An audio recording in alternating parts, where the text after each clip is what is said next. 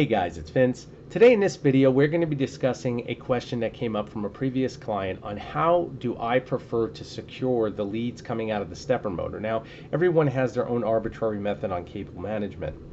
That being said, I'm going to cover really quick why this process that I've chosen after doing numerous different methods over the years. I find that this method really works the best, at least for most applications. What you see here before you is one of my NEMA 34s. I'm currently in the process of building a pro level system for a client, and again, I've got done with his motors, and this is a prime opportunity to give you guys a visual of exactly how this process is performed. So what we've got here, nothing new. We've got that NEMA 34. I straighten out the leads, real simple. And then I take small pieces of heat shrink, depending on the size of the leads. Of course, you want it to naturally fit there. Heat shrink, of course, comes in different shrink ratios. And you can see the little indentations and how I formulate those indentations. I take a paper towel after the heat shrink has been heated, and then I just compress it with the paper towel there. Of course, I dampen it slightly so it cools immediately. And when you do that, you get these nice little separations, and you're basically formulating all four leads into a cable format. Now, why I like this method much better than actually going with a full solid piece of heat shrink is you have maximum flexibility, and you can see that right here. I mean, I have to ship this system across the country, and it always terrifies me how the carriers handle everything. That being said, I want to make sure that not only is the equipment safe, but I have to make sure that the client is going to receive something that is able to be worked into his system very easily.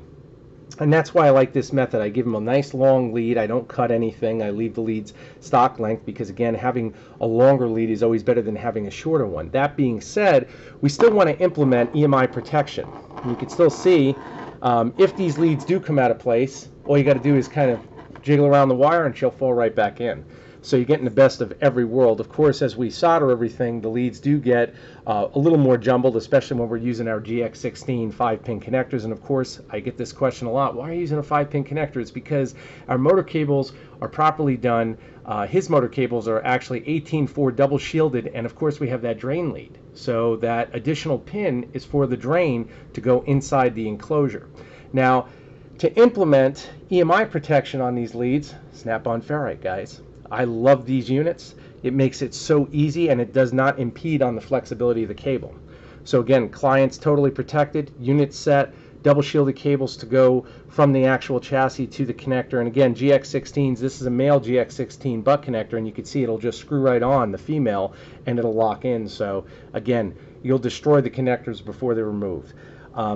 Like I said to you in the beginning of the video, you can definitely implement this cable method on virtually any motor, and it's super cheap to do. And like I said, you've definitely got the flexibility. Now, I've done, again, I get questions all the time, you know, tin braided copper, that's excellent, but again, you're going to have limited flexibility. Standard heat shrink, even if you just heat shrink the ends, I've done that before, where you just heat shrink one end, leave it loose here, unshrunken, and then come over here and heat shrink another end, you're still going to find flexibility is going to be hindered.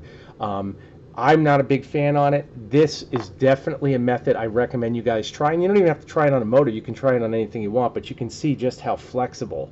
And again, real simple. You never have to worry about heat because, again, the actual cables that come with your steppers, regardless of the brand, are always usually designed around the heat that steppers produce. That's another question I always get. Stepper motors produce a lot of heat. It's a byproduct of voltage. And of course, we use overdrive ratio to get the maximum amount of resolution and the maximum amount of speed out of our system. That being said, these casings are always hot. They're also always hot because we're generating amps all the time, unlike a regular DC motor that usually is going forward or backward or stopped, where in which case when it is stopped, it has no holding torque, it's not doing anything, therefore it's not pulling any amps, and therefore there's no heat.